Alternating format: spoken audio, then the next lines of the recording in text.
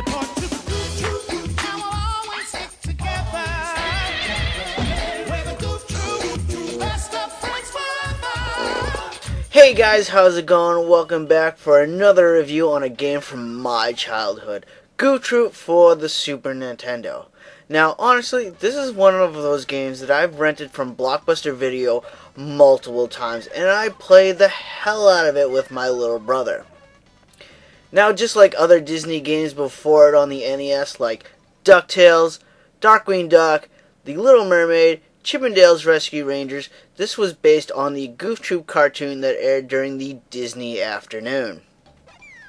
But being that it was on a 16-bit system like the Super Nintendo, Goof Troop should have a lot more to offer than those NES titles. It should be bigger, badder, faster, or it could just be a little more goofier.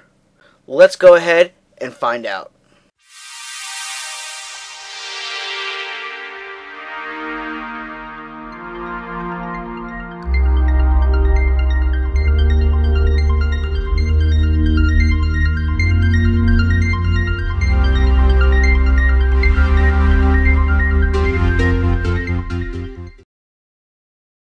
Goof Troop was developed, published, and released by Capcom in 1993 for the Super Nintendo. And I gotta say, I would definitely classify this game as an adventure puzzle game where you're gonna take the item usage from games like Link to the Past with the block pushing puzzles from games like Kickle Cubicle on the NES.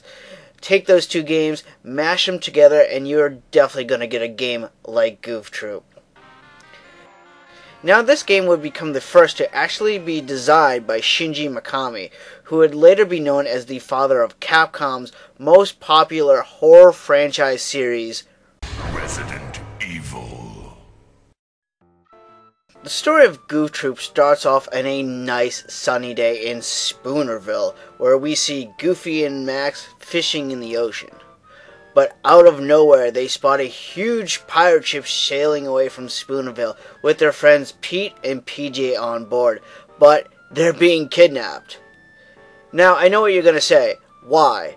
Why would they kidnap some of our favorite, beloved Disney characters? Is it because they're pirates and that's what pirates do? Possibly, but in this case, no. They mistook Pete for Killhaul Pete, their pirate captain. Now, being such the good neighbors that Goofy and Max are, they head off to chase the pirate ship to a nearby island. Upon landing on the island, they notice that it is crawling with pirates, and they set off to rescue their friends. When starting up the game, you'll be able to choose between two playable characters, Goofy and his son Max. But choose wisely, because even though these two characters play the same, they are quite different. Goofy, being the adult, is a lot stronger, allowing him to kill enemies with a single hit, but he's a lot slower. Max, being younger, is weaker than Goofy, but is a lot faster, making it easier for him to dodge enemies and getting around traps. If you just happen to have a friend around that you could play multiplayer with, then each person will take the role of one of those characters. And this will make the game a lot easier, because you actually get to form some form of strategy on how to defeat the different enemies, and it will make the puzzles a lot easier to solve, because each player can push a different block when the timing just has to be right. The game consists of 5 different stages: the beach, the jungle, the haunted castle, the underground cave, and finally the pirate ship where Pete and PJ are being held captive. The goal of each level is to solve the various puzzles in order to reach the end of the stage and to defeat the boss that resides there. Now, Goofy and Max cannot fight enemies directly and must rely on throwing barrels and bombs, kicking blocks into enemies, and luring them into the path of other enemy attacks. Throughout the game, you'll come across oh so yummy fruit and sparkly gems that would make even Scrooge McDuck jealous. And believe me when I say you are going to want to collect as many as you can. The bananas and cherries that you'll find will give Goofy and Max more hit points, and if you collect a certain amount of these without being hit once, you'll gain extra lives. Collecting the red diamonds will also give you extra lives, and collecting the blue diamonds will earn you extra continues. And of course, when you lose all your lives and you have no more continues, then it's game over. But not to worry, because there is a password system in place, so you can start again on the stage that you died, but at the very beginning. Besides the fruit and diamonds, you'll also come across various different items throughout the game. You'll be able to find a grappling hook that will let you cross large gaps, stun enemies, and let you collect items from far away. You'll also be able to find a bell that will lure enemies in order to solve different puzzles, or set them up to be killed by various traps or other enemies. Other items include a candle that will light up dark areas, a shovel that will let you dig up the ground to find various items, and a wooden board that will let you cross large gaps acting as a bridge, and keys to unlock different doors.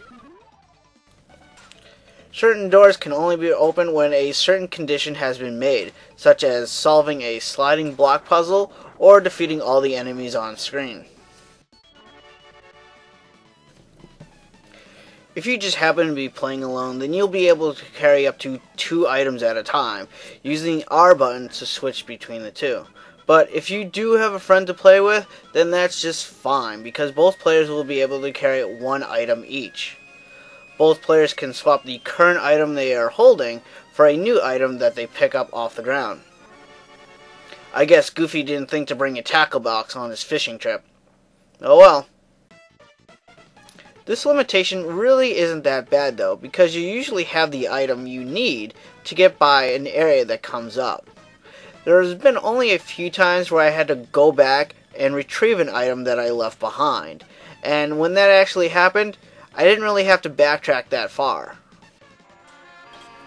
All in all, this is a great game for the Super Nintendo. The characters move in 8 directions, the colors are bright and vivid, and it is just a really fun game to play either alone or with a friend. The enemies can give you some trouble in certain rooms, and the puzzles can take somewhere between 1 to 5 minutes to solve. This is definitely a game meant for children, but for someone like me, growing up watching the Goof Troop cartoon series, watching the Disney Afternoon, and liking it, this game brings back those great memories. Capcom made a lot of great Disney games for the NES and Super Nintendo, and this is definitely one of them. Pick this up if you find this in the wild, because it is well worth it.